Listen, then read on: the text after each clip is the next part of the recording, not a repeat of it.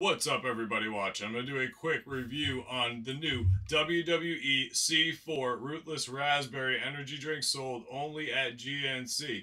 I am a regular energy drink drinker. It helps wildly at the computer, and my drink of choice is Prime Blue Raspberry. So, being that this is Ruthless Raspberry, I'm going to try the C4 version of Raspberry Energy Drink and see how it compares and see if it's something that I would consider switching over to.